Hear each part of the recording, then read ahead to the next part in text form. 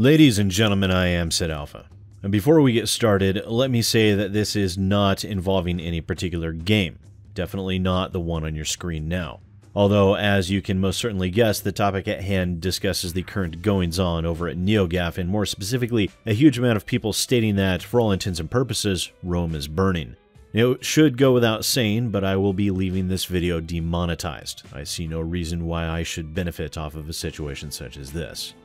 So for those of you that have been wondering what is happening, NeoGAF, a somewhat popular website that gamers, games publishers, and games developers tend to frequent, has been locking down and are deleting numerous threads surrounding the site's owner and founder, Tyler Malka, aka Evilore, being accused of sexual harassment. In a now deleted thread on NeoGAF, the user ScissorFight posted a statement on behalf of his sister titled, "My little sister was sexually assaulted by somebody famous in the gaming industry." In it, he reposted a statement made by his sister on Facebook that reads as follows. "I remember a man who claimed to be my friend, going on a road trip to New Orleans. In NOLA, we drank and had fun, and one night we had been drinking our hotel room and I got sick. I was throwing up and decided to hop in the shower to feel better.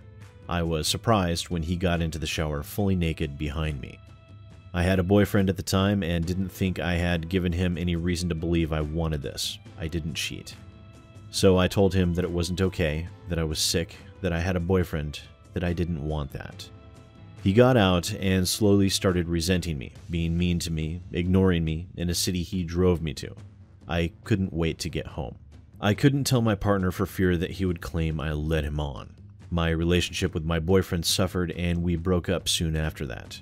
I couldn't come out about this situation because the perpetrator is a semi-famous man in video games who would have retaliated, and I couldn't afford to defend myself. There are websites dedicated to this person's sexual assault history. I don't know, I was scared. I was tired. I still can't post his name out of fear for a film he acted in for me, fear of ridicule, fear of not being believed. I don't want to be silent anymore. I will post stories until I don't feel like it anymore, and there are so many." Which was then followed up with a person telling her she should stand up and take her power back, which she initially rejected, but 10 minutes later she decided to follow through and stated, "Fuck it, Google Evilore." And in the intervening hours, 4 moderators have already stepped down, and any discussion thread on NeoGAF talking about this is subsequently locked, and most have been deleted. Many of them were deleted as I was reading through them, which is unfortunate as I hadn't had an opportunity to archive them yet. The moderators that have left are listed as being Beseda, Cyan, Xander Cage, who's actually someone I've had relatively positive dealings with last year, and Kabuter in response to this issue. And while this is by no means the first time Tyler Malka has come under fire for sexual harassment in light of the Me Too campaign after the initial news surrounding Harvey Weinstein's deplorable behavior that lasted for God knows how long, this does seem to be the incident that will cause significant damage to the NeoGAF website, which has a great many people rejoicing. In fact, back in 2012, there is a well-documented case of Evilore apparently coming under fire for a similar situation. And Tyler Malka has yet to release a statement in regards to this, but I expect he will take his time and do his best to try and save his website and whatever might be left of his reputation. And I just wanted to say in parting that I don't feel anyone should ever find themselves in that sort of situation. Especially when you suddenly find yourself with a person you thought you could trust and being coupled with the vulnerability of having been under the influence of alcohol, alone, naked, and in the shower. And man or woman, if you have stories of mistreatment, please do not keep them to yourself.